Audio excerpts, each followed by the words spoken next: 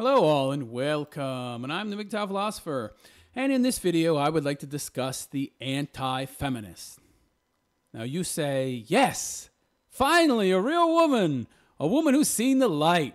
Women are starting to wake up and see the truth, that men are great and wonderful. Hallelujah, praise Jesus. No, slow your roll, gentlemen, not so fast. For you see, she isn't really anti-feminist. It's just a clever ploy to get close to you so that she can get into your wallet. No American woman is an anti-feminist. None. Zilch. Zero. Nada. They're all feminists of one form or another. Yes, that's right. If she says she's an anti-feminist, she is lying to you. But philosopher, how can you say that? You can't know that for sure. Oh, but I can, youngling. For you see, there's no such thing as an anti-feminist American woman. Just like there's no such thing as ghosts, ghouls, or goblins. There are no special exemptions in this regard. For you see, the left went out of its way to indoctrinate the entire country, and for over 50 years, women have been fed a nonstop diet of bullshit that is feminism. And we're talking about Manchurian Candidate level shit here. It's been bred into them from birth. By their mommies who treated their daddies like crap, and by their weak daddies who put up with her shit. By the state educating kids in this filthy ideology, and by the media that portrays men as disposable fools. Do you really think that none of that rubbed off on her? That she somehow got through it all unscathed? I think not, you fool. There are no American women who are anti-feminists. They don't exist, and they don't exist for a number of reasons. Reason one, they benefit too much. Women get far, far too much from feminist ideas and policies. They get affirmative action. They make more money than men if they never had kids and have the same experience and time in the workforce as a man. They'd have to blow up their boss's building to get fired. They get all sorts of support from the state if things get rough. And they can essentially commit murder and get away with it, in many a case, if they just seem pathetic enough. And they can accuse a man of rape if they feel regret or just don't like him afterwards, and he'll go straight to jail. They can attack guys and not get hit back. Isn't that nice? They can act like idiots and beat up Uber drivers and destroy the Uber driver's car and suffer no consequences. They can marry a man and legally steal half his shit, get paid forever, and get the kids and not have to pay one dime for them. He pays everything. And the list goes on and on and on. Now you show me one woman who's going to give up all that, and I'll show you a woman who's lying her ass off if she says that she will. Reason two, she's indoctrinated. This stuff is pounded into people's brains at an unconscious level. It is programming, and it's also women that we're talking about. Nowhere on earth does there live a less self-aware being, except maybe a slug. That's why women make such great leftists. They're easy to indoctrinate and hard to deprogram. Reason three, they believe in equality. Women think they're equal to men. They don't question it. To them, equality, which really just means two things being the same or not, well, to them, it's a given. To them, it's self-evident. It doesn't matter how much you argue with a woman in this regard. She will never, ever agree with you. Once someone becomes a leftist, that's it. You'll have more luck knocking your head against a granite wall and trying to convince the granite wall that your head is winning than you will in convincing a woman that she is not equal to you. I mean, really, how often do you see ex-leftists, ex-Marxists coming forward and talking about how they were converted, how they were changed and converted from leftism to conservatism? Or a feminist American woman coming forward and saying that she's seen the light and she's realized that she is in no way equal to a man. Not often. You're not going to hear any woman saying, at least any American woman saying that men and women are not equal. No way. That's the feminist mantra. That's their core belief, or so they say. And that's the problem with these so-called anti-feminists. They are in no way ex-feminists. Here's what's going on in most cases. Feminism is no longer popular. The word itself has negative connotations. The only women who still call themselves feminists are the hardcore dummies who are the true believers. They would be labeled by Lenin as his most useful idiots. They'll always call themselves feminists. And in truth, I can respect that somewhat. I mean, at least they have the guts to say what they are and be damned what other people think. That I can at least respect. Now, yeah, I don't agree with them because they're batshit crazy and they're man-haters through and through, but I can still respect that type of feminist for at least being honest and not trying to hide how they feel. But this new bullshit breed of feminist that calls herself anti-feminist, it just rubs me the wrong way. One reason for this is they're all liars. Liars! They're in no way against feminism. No way. They're just against the extremely negative marketing campaign that was third-wave feminism. You know that brand of feminism, the one that says what all feminists actually feel instead of trying to hide it like first and second-wave feminists did and still do. Yeah, that's the one. That's the one I actually prefer. I like third-wave feminism when compared to first and second-wave feminism. For, you see, the third wave, it shows what crackpots and nuts women are. And yes, I mean all women, because they all believe this crazy shit put forward by first, second, and yes, third wave feminism. And I prefer to see women acting that way because it's honest. It shows how they feel. And that way, everyone can see what nuts they are and how idiotic their kooky ideology really is. And it makes it so much easier for men to not be tricked into dating any of these women and to just go their own way instead. But this new anti-feminism bullshit, it concerns me. It concerns me because some men are actually falling for it. That's right. For example,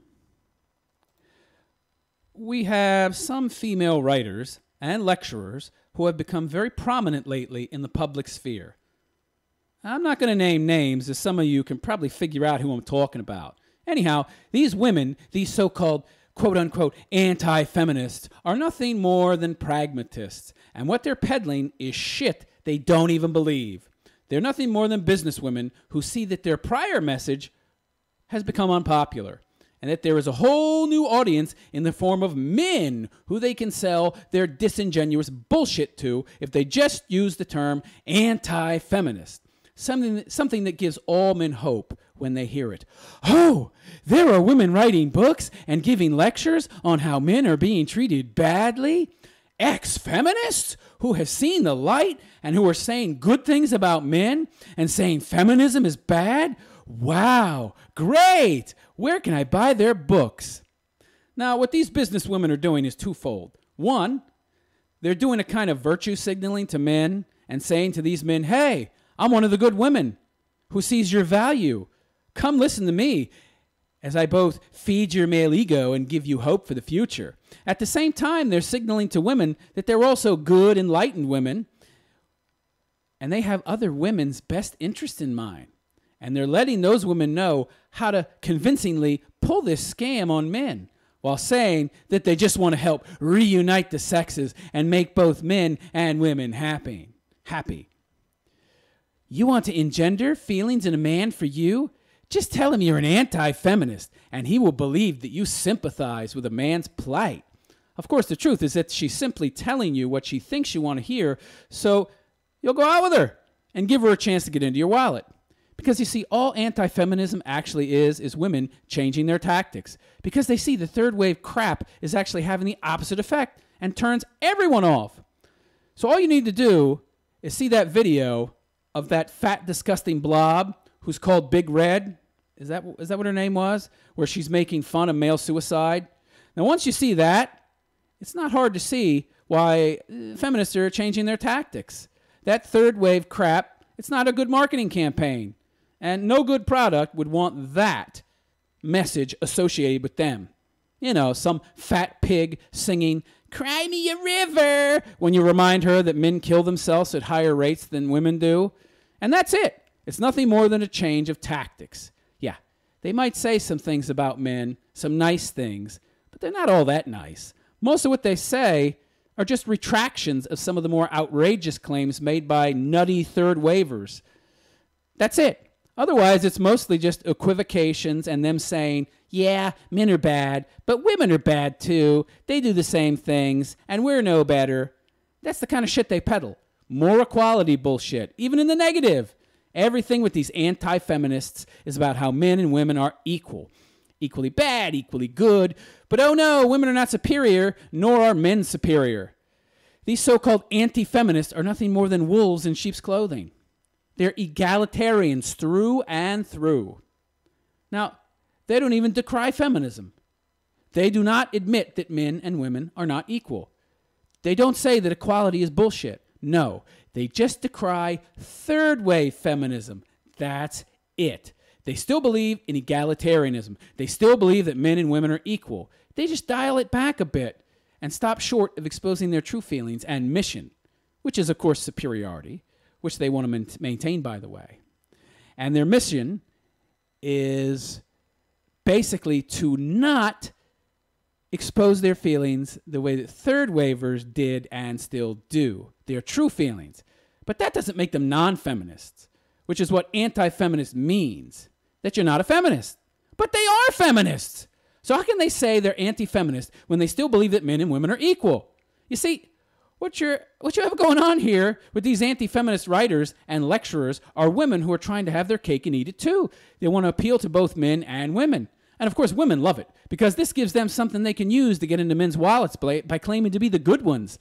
Because what the diehard feminists would, what diehard feminists would ever claim to be anti-feminist? Because after all, isn't feminism only about men and women being equal? If she's anti-feminist, she can't possibly believe that men and women are equal, right? She's anti-feminist. Feminism is about equality. Anti-feminism, you wouldn't believe men and women are equal, right? Wrong. As for men, it gives them hope. It makes them imagine a possibly happy future with a good woman in a Leave It to Beaver type scenario, with the traditional conservative guy, Ward Cleaver, and the good woman being happy with her role in society. This anti-feminist message plays right into the wants of both sexes without addressing the actual reality of either. And that is this, that any woman who says she's anti-feminist is essentially laying a trap for a guy, because she's always lying if she says this. As for men, it plays into their deep down want to return to a time and place that just doesn't exist anymore and will never exist again. But the anti-feminist message, it's a strong one. It taps into a guy's urge to provide and protect, which is a very powerful biological drive. And many men, they still hold out hope somewhere deep in the back of their mind for that white picket fence and the 2.5 kids, or whatever the fuck the perfect number is, statistically speaking. But in the end, all these women who sell these books and give these lectures and try to convince you that they are red-pilled, well, they're just full of shit. That's it. They are no more anti-feminist than I am anti-free speech. They just want to sell books and give lectures. Lectures that won't just have mostly women in the audience and only a few cucked guys. No, they want a virtue signal to both sides so as to maximize their profits and their virtue in the eyes of everyone, when in truth, they believe wholeheartedly in feminism, minus expressing the third wave crap, of course, because that's very unpopular for branding nowadays. But they're perfectly fine with the messages of the first and second waves of feminism. Perfectly fine with them. And therein lies the problem. It's the branding that they have the biggest problem with, not the ideology. You see, these old hag anti-feminists, they want to hook a new generation of girls on these very old, very tired, and obviously ugly ideas. And so how do you sugarcoat these ideas to make them palatable? Why, you change the branding, of course, and call it anti-feminism. After all, it was working just fine before women became a little too militant and started acting like Nazis and stormtroopers in trying to get their message across. And the man-hating, yeah, that's bad. It sends a bad message, and it delegitimizes us. It exposes our true feelings and our agenda of superiority all too well. And we can't have that. And like all forms of socialism, the movement that is feminism wants nothing more than superiority. The oppressed simply want to take the place of the so-called oppressors. A paradigm shift, nothing more. That's really all feminism is about. and decrying third-wave feminism, saying how horrible third-wave feminism was, that in no way makes them anti-feminist. You actually have to be against the ideas that define feminism to call yourself anti-feminist. And they ain't. They just ain't. And you go ahead and you ask a woman who says she's anti-feminist if she still believes that men and women are equal, and see how she answers. Now, I can already tell you how she'll answer. She'll answer with an affirmative, "Of course I believe men and women are equal. Why do you ask?" Because no woman who is raised in America is ever going to acknowledge that men and women are not equal. And you know that secretly, deep down, they all believe they're superior. Even though they have no objective evidence for this whatsoever, they still believe it. But hey, they can have babies, right? So of course they're superior. Now, I'm not exactly sure how having babies makes you not only equal, but better than a man. I just don't see the correlation. You're essentially just an easy bake oven. But being an oven somehow equates to superiority? Well, I guess you're superior as an easy bake oven, but that's about it. And there you have it, folks, in a nutshell. These so-called anti-feminist writers and lecturers are nothing more than infiltrators into the manosphere, trying to get us men to accept their new and improved and cleaner and more man-friendly form of feminism. Yes, let's all accept this new form of actual oppression in disguise. Yes, let's do that. I'll pass. Oh no, our movement, anti-feminism, it isn't about man-hating anymore. We don't agree on man-hating. That's bad, because that just sends a bad message. Yeah, we believe we should have the same rights as men, and we believe we're equal. And yeah, we're still feminists. We're just trying. We're just saying we're not feminists so that we can get you to accept us and our message, and of course to buy our books. Oh, and don't forget, we're anti-feminist, even though we believe in feminism. Just not the man-hating that makes our movement so unpopular and has made it no longer vogue and in style to be a feminist. So now we call ourselves anti-feminists. These feminists and their female students simply want to have their cake and eat it too. The young ladies who buy these crap books and listen to these crap lectures, well, they just want to know how to best infiltrate the manosphere so that they can get the smartest and most successful men. They want the men who are a challenge, you see, the men who don't want them, the men who are smart enough to want nothing to do with feminists, but who will gladly accept women if the woman calls herself an anti-feminist. Sadly, this anti-feminist garbage is more or less the same turd as before. It's just slightly fancier wrapping. That's it. I'm going to be honest. This shit really annoys me. The procession of people continually attempting to manipulate men. It never seems to end. This is part of why I have no respect for these anti-feminists.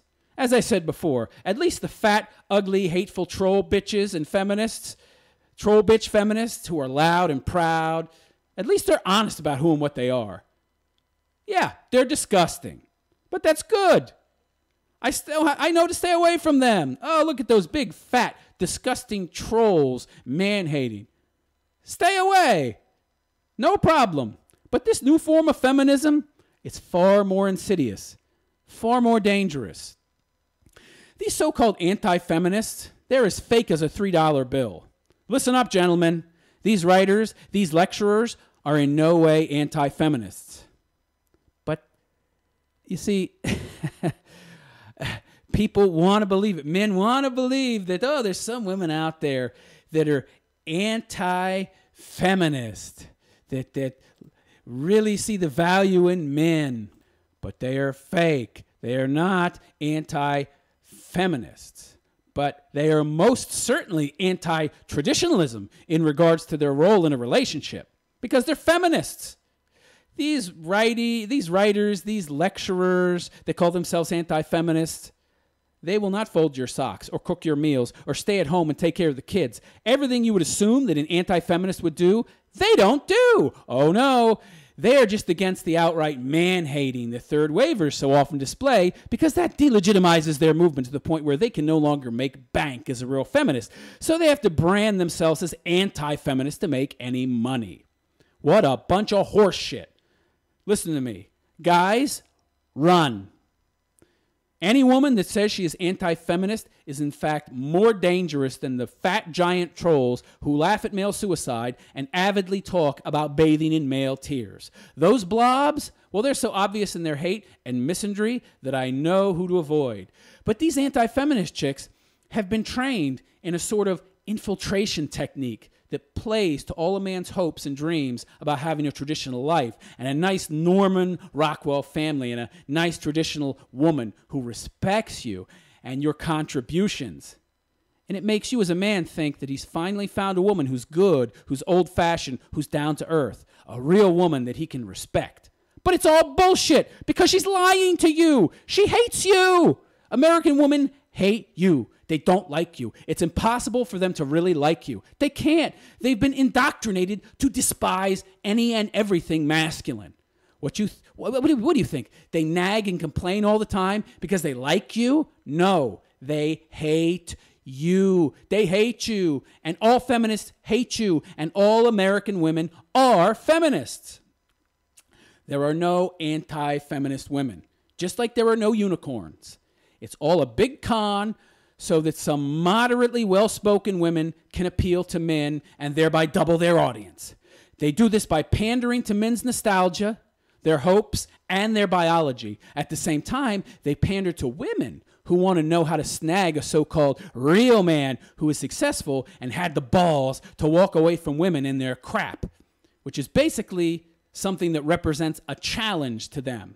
At the same time, women want to manipulate men into accepting this new form of feminism, which is just feminism. This anti-feminism bullshit isn't anti, it's just feminism. And they want to still be able to hold on to all the goodies and superiority that feminism has given them as women. And trust me, they will never, ever give that shit up willingly. Never. Hence the anti-feminism, yet still feminist movement. It's not anti-feminism, it's still feminism, just in a slightly better wrapper, and it's bullshit. It's just feminism trying to be inconspicuous by claiming to be its opposite. And in that sense, it's no different than groups like Antifa, which claims to be anti-fascist, but they are actually the biggest fascist of them all. So, if she says she's anti-feminist, you know what to do. Run your ass off and don't look back, because the most dangerous enemy is not the one you see coming. It's the enemy that disguises itself as your friend and then sneaks up behind you and slips the dagger between your ribs. I am the MGTOW philosopher, and I wish you a good day. Take care.